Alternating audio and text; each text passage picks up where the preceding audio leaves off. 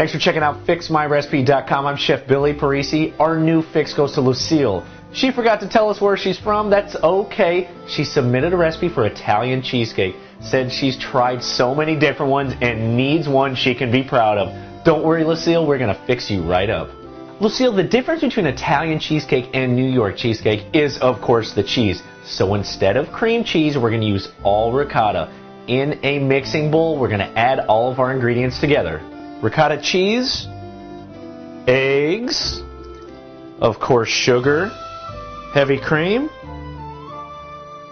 for a little stability some flour, and for some flavor vanilla, some ground cinnamon, and the rind and juice of lemons.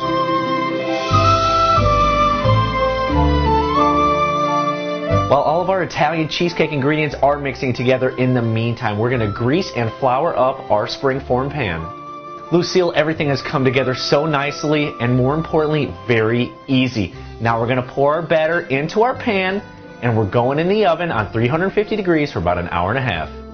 After the hour and a half is up, we're going to turn the oven completely off and let it sit for another 30 minutes.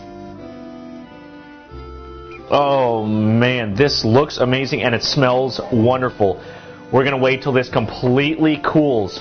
You finally have a recipe now that you can be proud of and be sure to share with your friends. Lucille, once again, thank you so much for writing in. I love Italian cheesecake. Cannot wait to eat all of this. Come back tomorrow, see our new featured fix of the day.